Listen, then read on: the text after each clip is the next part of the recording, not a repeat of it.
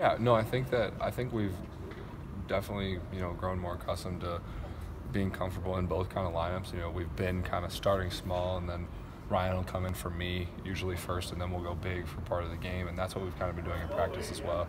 And I think that's gone well. Having the two bigs in there creates a mismatch for most teams on the inside, and then having the four guards, obviously somebody with like the quickness of Joe T being at the one, and then me being at the four. We have like a better perimeter kind of lineup out there. So I think that there's it's been working. I think it will continue to.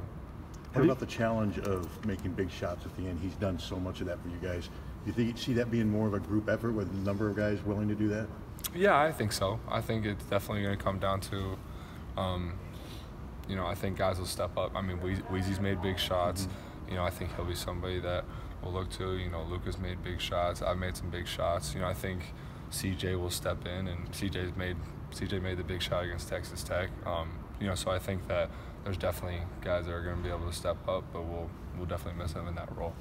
You guys knew that this was a good chance of happening. Has that made the news or the transition easier, that you kind of could see that it might be coming?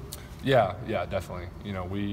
We kind of suspected it, I think, and we knew kind of what he was dealing with and what he was going through, the pain he was in. So him having to make this decision, I don't think it really surprised everyone a ton, maybe as much as it would have, otherwise.